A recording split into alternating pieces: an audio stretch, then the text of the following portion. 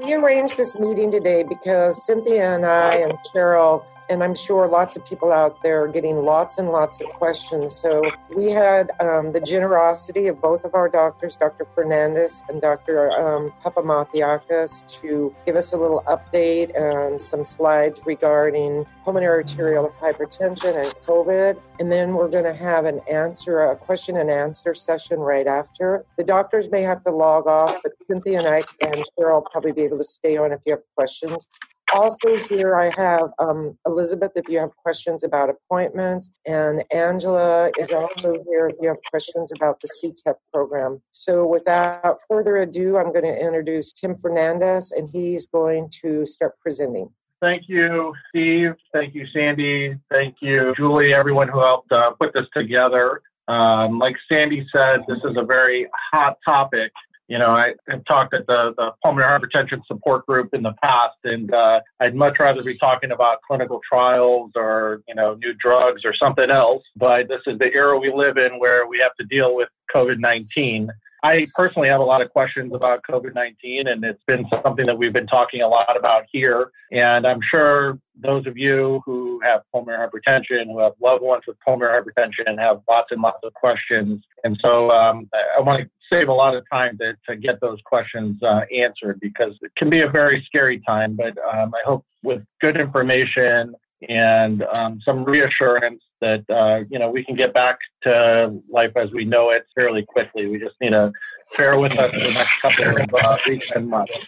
So we'll go over COVID and how it emerged, and what to do, and some guidance with pulmonary hypertension and COVID, and then what we're doing here to sort of address the issues. So you may have heard about coronavirus and SARS-CoV and COVID-19, and it can get a little bit confusing. Coronaviruses actually are a class of viruses that have been around for a long time. Corona comes from the Latin for crown, and this is a sort of a cartoon of what it looks like. It has these little spikes on it that make it look a little bit like a crown. And coronaviruses are fairly common. They cause the common cold, and there's 4 that are commonly circulating. And so we have some experience with coronaviruses, and they usually come from animals, typically bats. There's about 70 known coronaviruses in bats. And it's when these new coronaviruses jump over from an animal host to humans, that's where we have problems. We as a humanity don't have any immunity against the new ones that come up. It's just a matter of how sick the virus makes you. It determines how sick and how much effect it has on the world's population. So with this specific coronavirus, really the story began in December, where in Wuhan, a city that I had never heard of until all of this started, but a city that is larger, about 1.5 times larger than New York City, that is where the first cases of these viral pneumonias were noted in December. And the doctor there, one of the pulmonologists there, noticed that there were a couple of cases of this severe pneumonia with all of the other known viruses and bacteria were not being detected. And so it took some time to get it reported up. Eventually, it was found to be widespread in Wuhan in all of January. And by the end of January, the WHO was declaring this public health emergency. And ultimately, it was probably too late by that time, because there were cases popping up around the world. I think the first case in the United States was somebody that returned from Wuhan to the Seattle area at the end of January. Throughout all of February, everyone was trying to sort of ramp up the testing and find cases, but it was a slow process. That sort of delay in the diagnostics allowed the virus to start circulating more widely in the community. And ultimately, by the time we got to March, the WHO declared this a pandemic. Almost every country in the world has now described cases. It is really accelerating in the United States. And as everyone knows, it's affected every facet of your daily life, because we have to deal with how we're going to respond and try and limit the spread. So what are the symptoms of this viral pneumonia. So the disease itself is called COVID-19, and the main symptoms are fever, a cough, and worsening shortness of breath. And this is a case. So last week I was in the ICU. One of my partners, Dr. Kim Kerr, I don't know if she's in the other room still or not. She's taking care of the COVID patients in the ICU. But this is one of our first cases here in San Diego of a guy who has this COVID-19. And the normal areas of lung are the lungs should normally be black, in the upper lobes here. All of these white and gray areas are this bad viral pneumonia that this gentleman is suffering from. And as that involves the lungs and causes this bad pneumonia, patients require escalating amounts of oxygen, ultimately end up needing to be put on a ventilator. Right now, there are no proven effective treatments for this viral pneumonia. We have a number of clinical trials that we're working on and enrolling patients to try and find treatments for this pneumonia. But right now, this is pretty devastating, and it takes time for these patients to recover. It involves intensive use of resources in the ICU. What is this coronavirus? So COVID-19 is the disease caused by this new coronavirus that emerged from Wuhan, and it is very efficient in being spread person to person. Even now, without travel history to these affected regions, it's spreading widely in the community. How is it transmitted? It's similar to other viruses. It's really thought to be through droplets produced when somebody coughs or sneezes. And then these droplets either go directly onto a mucous membrane like your eyes or your mouth, or if a person were to touch a surface and then touch their eyes or mouth, they can introduce the virus from the surface. So this makes it a very effective and highly contagious virus because it is so easily spread. It can be spread even among people in the healthcare or people in close contact in a house. This is sort of the timeline of what happened. The disease in January was really discovered in Wuhan and then spread all throughout China. And then by late January, it was really popping up all over the world. The first real hotspots outside of China were in Italy there, which by the end of February, you'll see it becomes very dark. And then Iran there that has 63, 95 cases. You really saw the exponential rise of cases throughout February in those countries. By the end of February, there was only 62 cases in the United States. And so I think some people were optimistic that maybe it wouldn't be so bad here as it was in Italy and Iran. But in March, this only goes through the first 2 weeks of March, we really saw the start of the exponential rise of cases with these really hot zones, specifically in the Seattle area, New York City, and then in the Bay Area. But now all 50 states have cases reported, and there are these second and third waves of cases happening in places like New Orleans, Detroit, Chicago, and potentially Los Angeles. And so, it's not just a New York problem, not just a Seattle problem, it's an everywhere problem. Part of the problem is that there's a range of symptoms. You probably have seen some of these celebrities who have posted that they have COVID-19, people like Tom Hanks and Rita Wilson and some NBA players and that. The majority of people who get this disease have very mild cases and are relatively asymptomatic. About 80% are mild to asymptomatic. The top 20% are the ones who have more symptoms and require more resources. About 14% of patients with COVID end up getting admitted, and something like 6% end up needing the ICU, and those patients are the ones that are at highest risk for dying from this. So when you have a virus like this where you have a lot of minimally symptomatic or asymptomatic carriers, it makes it very difficult to control. So that's why you've probably seen graphs and heard this phrase, flattening the curve. In order to prevent the healthcare system from exceeding its capacity, we really need everyone's buy-in to stay at home. You also could be interacting with people who look healthy, but may also have the disease and may get you sick, and you may get sicker from it. So the only way we can really deal with a virus like this, where we have no treatment, we have limited capacity to test right now, we don't have any way of knowing whether somebody has had the virus in the past and has developed immunity, and there's no vaccine. The only effective way to prevent us from exceeding our capacity for the healthcare system is, shelter in place, close all the schools, close all the large gatherings, and try and limit exposures to the virus. That's where we're at right now with this. This is the California projection. And right now, this is April 2nd. This is just the dawn of this problem. Really, the peak is not expected until the end of April. So we have hunker down.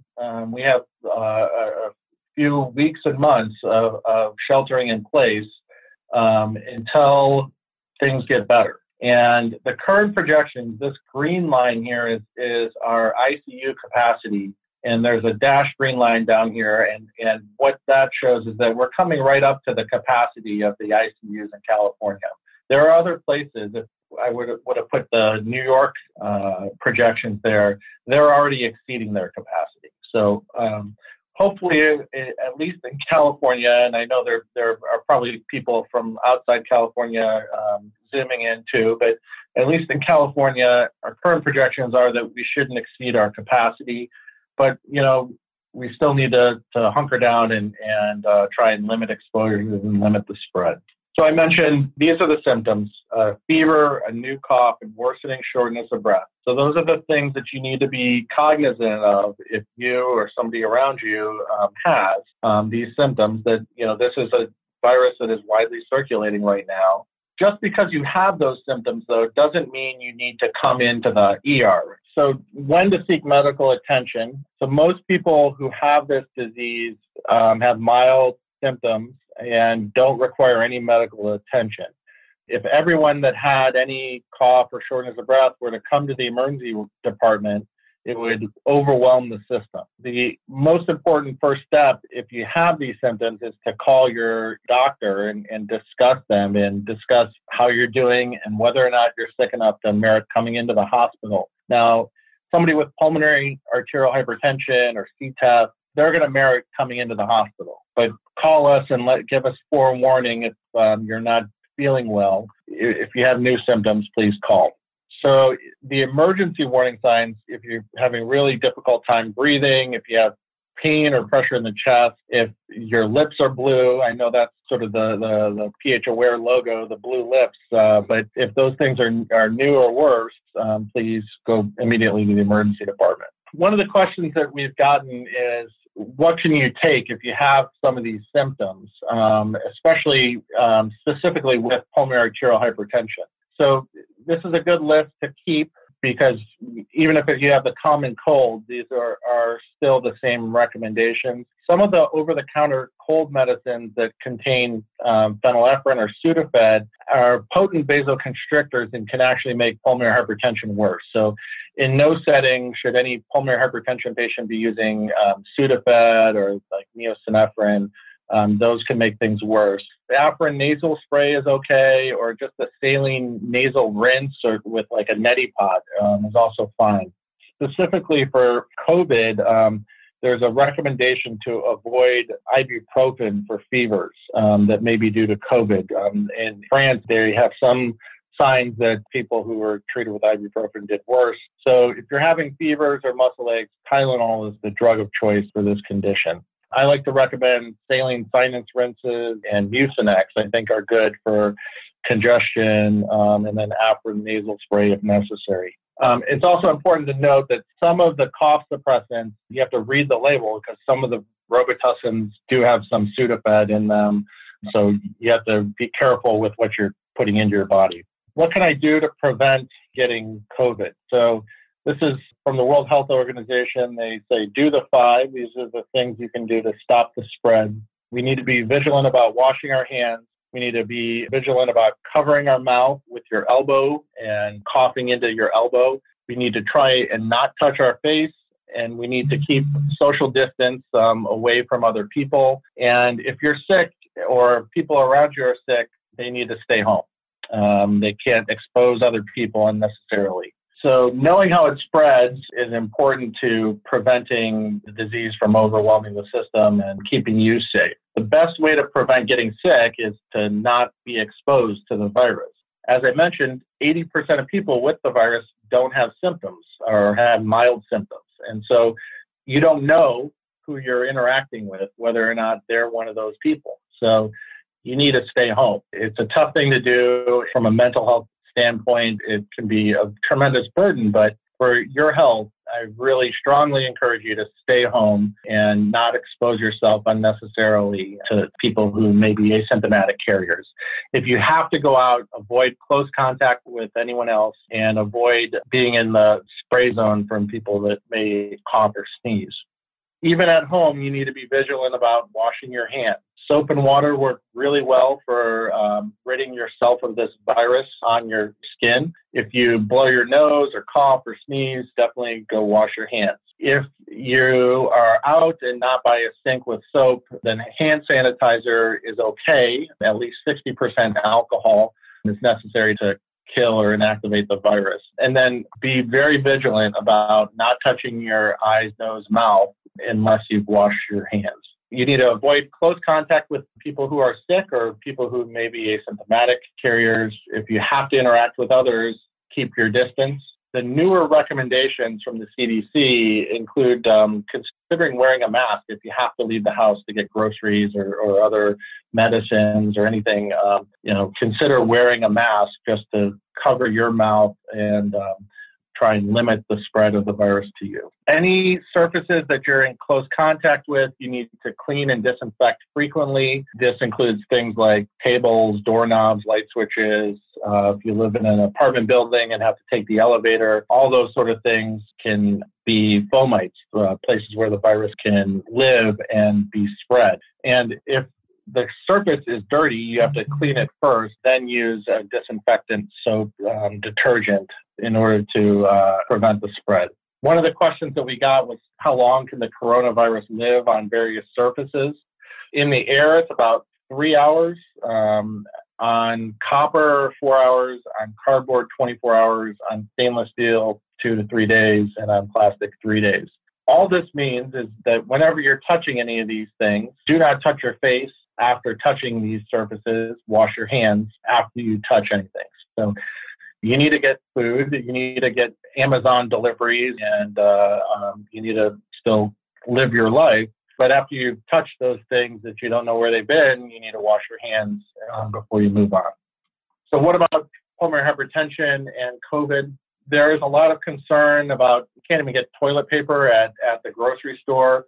What is going to happen to my pulmonary hypertension medicines? Both the specialty pharmacies, Accredo and CVS Caremark, have reached out to us, ensuring that the supply chains for pulmonary hypertension medicines are not disrupted. They are doing everything in their capacity to ensure that everyone still has all of their pulmonary hypertension medicines. There were some recommendations from the CDC and others that you should get at least a month's supply of your medicines and call your doctor and ask for a month's supply.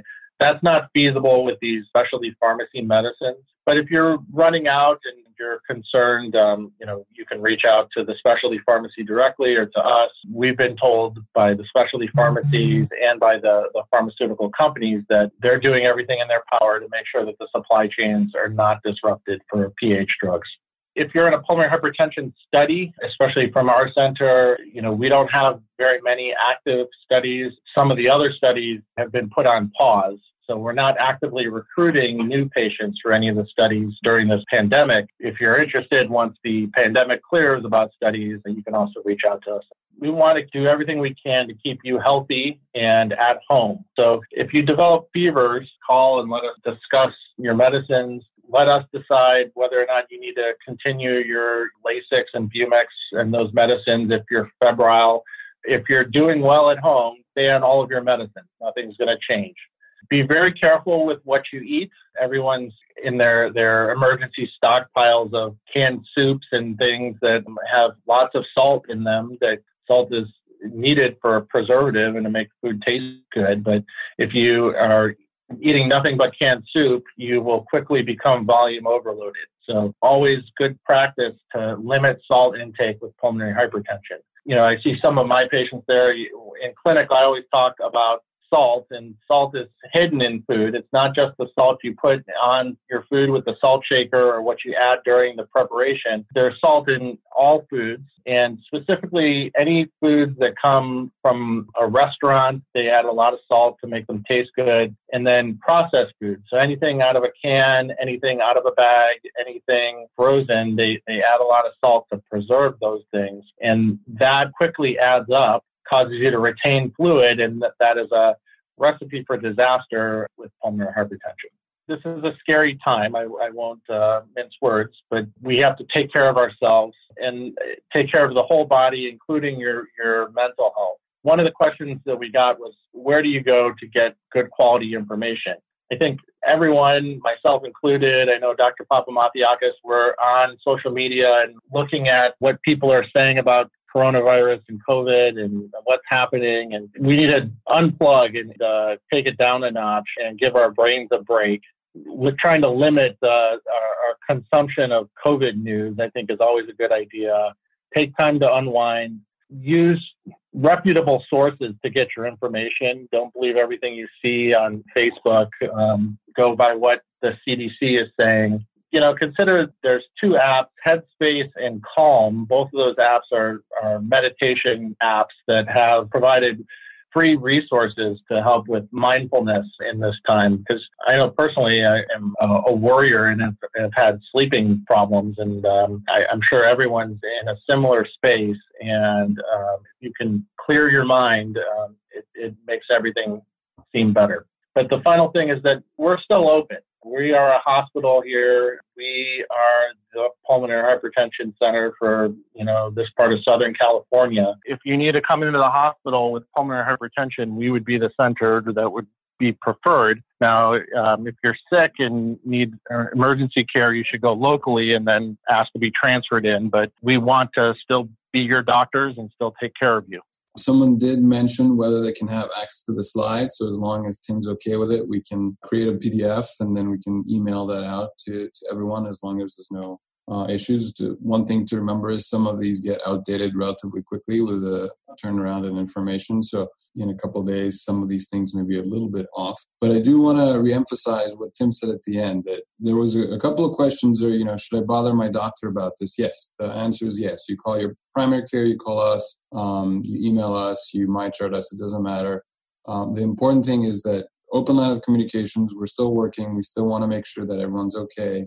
It is a little bit harder with our PH patients because you have shortness of breath, you've had cough, and this is definitely something new. It has to be a new cough or new shortness of breath or new fever. It doesn't matter. If you're worried, you still call us. We can definitely do one of these MyChart visits so we can actually look at you and even do a rudimentary exam through the video conferencing.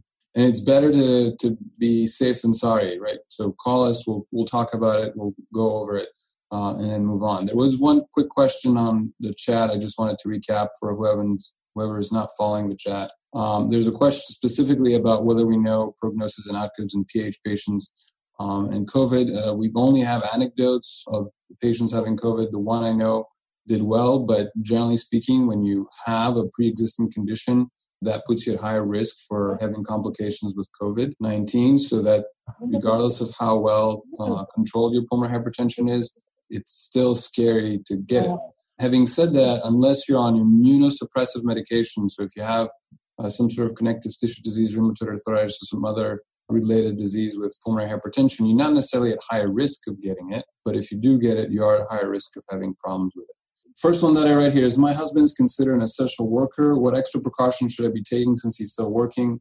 I do constantly go around cleaning with Lysol. So I think it's sticking to what Tim said, which is disinfect everything. Make sure that the person that's being exposed, in the case the husband or the partner, is extra careful. So some of the things that we do, being exposed, we tend to now be wearing scrubs more than ever before. We usually get rid of our scrubs at the end of our shifts in the hospital, so we don't bring any soiled clothes at home. We often leave our shoes outside of the house. That's something that we do. And another thing that we started doing is different jackets for work, things of that nature. So generally speaking, I think that's the main thing. Now, if you want to be extra careful, there's the argument of could the partner that's an essential worker at a high risk of exposure get sick and actually be asymptomatic and be a carrier and then put you at risk? So the amount of social distancing that you'll do at home and how much can you really do depends on your living situation and depends on a lot of other things. But we've had extreme situations where healthcare workers that have been exposed have chosen not to stay in the same house. They may stay in the guest room. They use different bathrooms. So it ends up being some sort of compromise as to how exactly you can tackle something like this. The second question I have here is, I know the virus can live on cardboard and I can take precautions with the outer portion of boxes. How concerned should I be with the contents inside of the packages from specialty pharmacies or online retailers? I think that's also a good question. The idea is that whoever handled the packaging probably touched the inside as well. So I think your best bet is to disinfect the surfaces of all the packaging all the way down to the actual pill bottle. It doesn't have to be put them through fire or bleach them for an hour. You take a disinfectant wipe, you disinfect it for a few seconds and let it air dry, and that should be fine. And wash your hands after touching anything. Again, everyone's a little bit different, and their level of worry can be at different levels. And please, Sandee and Tim, jump in with this. But there are a couple of YouTube videos that show a very slow but thought out and secure way of bringing in groceries, for example, and going through a process of, this is your clean area. You leave all the stuff in the dirty area, which is next to it. You take one thing at a time out. You disinfect it. You put it in your clean spot. You then get rid of the dirty stuff from the dirty area. You wash your hands. You disinfect the dirty area. You wash your hands again. That's kind of the idea. You just need to be extra vigilant. I want to add something. We've had a lot of people calling about soap and water, gargling with soap and water, cleaning vegetables with soap and water. Soap is not a good thing to ingest, and I don't recommend at all to gargle with soap and water. And I went on the FDA websites and other few websites, and they're not recommending to wash your fruits that aren't they don't have skin on them with soap and water, because it's almost impossible to get soap off. So don't, be washing fruits and vegetables with your dishwasher soap, because it can make your stomach really upset. Right. So the question is, has anyone been in contact with specialty pharmacies? Is it possible like 2 months supply? I think Dr. Fernandes tackled that question. Unfortunately, the way the situation is now, it's not. But is Sheryl on? Does Sheryl want to comment? I'm here. Actually, I did talk to the specialty pharmacies, and some of the medications, if your insurance allows, they will give you a 90-day supply, but that's up to the insurance. But most of the medications like that we have with REMS are the standard 1 month. And I want to also make sure we don't stress people more. The fact that this is going on, we have shelter in place, doesn't mean that the entire world is coming to an end. The whole running to the store for toilet paper just in and of itself created the problem, rather than the fact that we're running out of toilet paper. Similar with the medications, we don't think that the supply chain is going to be disrupted for these. The fourth question here, is there anything in place in the office in the event our medications don't arrive and are we completely out? What do we do? So we don't have samples. In one of these extreme situations, especially for IV medications, then you come to the ER. You mask, we'll take care of you, we'll start the medication here so that you don't run out and go from there. I don't know if Sandee or Tim, you have something to say on this. The biggest thing is you need to be vigilant. And if you get down to less than 7, call your specialty pharmacy, call Cynthia, call myself. Sheryl, can you comment what we can do at UCSD if they run out of any of the REMS medicine?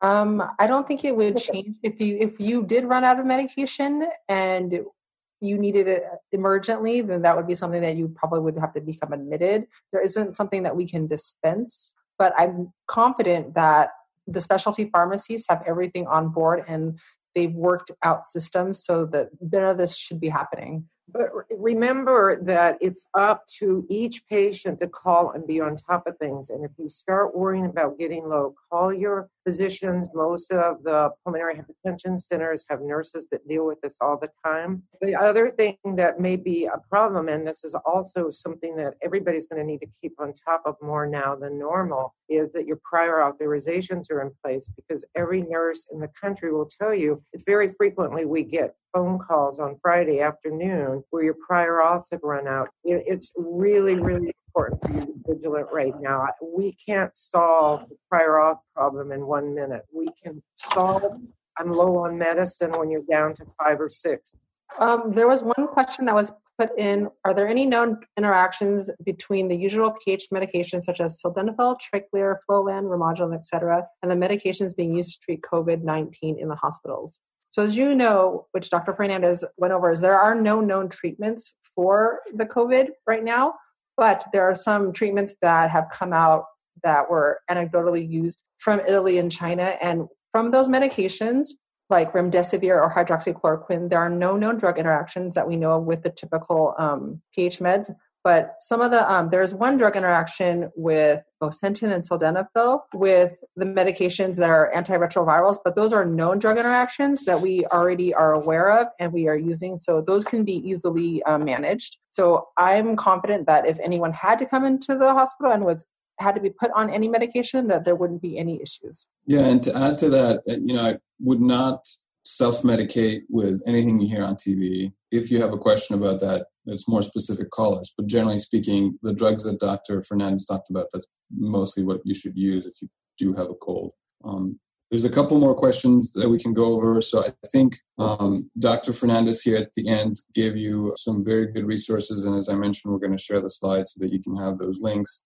I mentioned, and Dr. Fernandes also mentioned specifically that you're not bothering us by contacting us, please do. As far as the vacation question here, I kind of went backwards. We had vacation in May, we canceled it. I think Dr. Fernandes canceled his vacation. When we're talking about June, I think that we're close enough that now June is also becoming questionable. July, August is the time where I would think that hopefully by then things have settled out, that people can start traveling again. But this also kind of a personal decision. I'm not sure how to answer this question here in regards to a roommate that doesn't seem to want to follow the rules.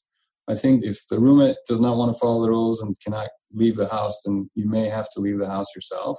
But this just sounds like a very difficult situation. In regards to the symptoms, I think we mentioned this already. Yes, the symptoms are similar, but fever is going to be new, cough is going to be new, and shortness of breath is going to be worse than usual. Now, he also mentioned this about the news. There's definitely information overload. As Dr. Fernandes said, take a break. Sandee already talked about the soup and water. Don't start Plaquenil. This is still not 100% sure that it works. We don't know if it's good for prophylaxis, meaning that it's going to stop you from getting the disease, or is it good if you have mild disease, is it good if you have severe disease? And it does have side effects. It can cause problems with irregular heartbeat. So don't just take it. If you're taking it for another disease process, sure, continue taking your medication, but don't all of a sudden start this. I think Dr. Fernandes mentioned about the sinus rinses. Those should be pretty innocuous. And then the face mask, I think we covered this as well. You don't need a face mask to just walk around the block. You need a face mask if you are going to be in a space that multiple people are there. So we got a bunch of questions. Where can we get N95 masks for going out to the groceries? That is the $1 million question. You actually don't need an N95 mask to go out and get groceries. In the hospital, the only time that Demos and I wear N95 masks is when we are intubating a patient, meaning putting them on a ventilator or doing a bronchoscopy.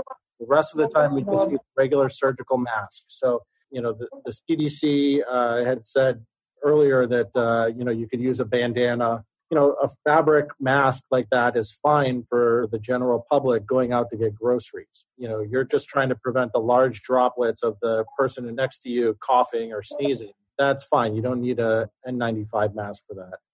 And I would add to that for 1 minute. Again, I think it's important. If you will do the extra step and wear masks or wear gloves, it's really important that you do that properly, because if you wear gloves, you touch everything and then touch your phone and touch your face, the gloves are not going to miraculously clean themselves. You still did the exact same thing that you would have done without the gloves. And if you wear a bandana and it gets soiled, you touch it and then you touch your face, again, it kind of defeats the purpose. So the masks need to be removed without touching the front part of the mask. Just touch the sides, around the loops around your ears. The bandana, you got to touch the back of it. You got to wash it right after you've used it once. You can't reuse it. The general public is not as trained as those in healthcare about donning and doffing the masks. And you really got to be careful about taking the mask off and contaminating yourself. When you take it off, you need to immediately wash your hands or use PRL or something like that to decontaminate. There's a question: should you change clothes as soon as you return from grocery shopping? All of us here in this room are essential workers, and so we're still going to work. I have a nice collection of ties that I enjoy wearing that I've put in the back of my closet. Now all I wear is scrubs. I go home, I take my scrubs off in the garage, and then I immediately go shower. So I think that's probably best practices. I don't know, Demos, if you're doing similar. I do about the same. The twist for that is I basically get rid of my dirty scrubs at work and put a fresh pair before I head home. But same story. I kind of get rid of whatever I'm wearing once I get home. And I think the idea of changing your clothes when you go to the grocery store is going to be your level of comfort. I personally go to the grocery store and I don't change my clothes when I get home, but I do, like Dr. Fernandes says, when I get home from work. So, I think it's your level of comfort, and I wouldn't say it's not a good idea, but I'm not going to suggest that everybody change their clothes every time they walk outside. Can I add to that? I would change my clothes if I was out at the grocery store and someone sneezed on me, or if I was leaning up against something. But if you're just going to the grocery store, you're kind of keeping your social distance from people, you should be fine if there's nothing around you. So I wouldn't worry too much about that, kind of like what Sandee said. Another question we had is, should we go visit friends and our family? I think that answer is absolutely not. We're supposed to be at our homes. We're not visiting family, whether you have PH or not. That's part of the shelter in place. Per the CDC guidelines and the governor, we're all supposed to be home unless we're going to the grocery store or to the bank. So you shouldn't be out visiting your relatives. Even if you get lonely, do FaceTime with them. Yeah, I think we don't know who is an asymptomatic carrier. And anytime you interact with somebody, you are exposing yourself to the potential transmission there. So you need to stay at home. If you have a loved one or somebody that can get the groceries for you, it's best that they do that and you stay at home. If you need to go out, you need to go out. But the goal of this whole thing is to limit interactions with others to stop the spread of the virus. Can I ask you, gentlemen, one question? Not necessarily for PH patients, but for any people that go on to an actual ventilator. We hear a lot of ventilator talk. What is, again, every case is different and unique, but if someone goes on a ventilator because of this, is there percentages or numbers saying, like, if you go on it, 50% come off it, 20% don't come off it, or whatever it is? Do we know any of those kind of numbers at this point? We do, but I think it may be premature to start talking about that, and for a couple of different reasons. So if you look at mortality rates in different countries, they've been vastly different. Having said that, if you do end up in the ICU on the ventilator, generally speaking, that doesn't have a great prognosis. I wouldn't want people to worry too much about that again, because we're talking based on things that happen in Italy and things that's happened in China, and we're not necessarily seeing the same numbers proportionally of deaths here. So I think that's something that we can address and is slightly tailored from person to person. So there's a question here. I heard it can be harder to wean pulmonary hypertension patients from ventilators. Is that true, even for stable pulmonary hypertension? I think that I keep the issues separated.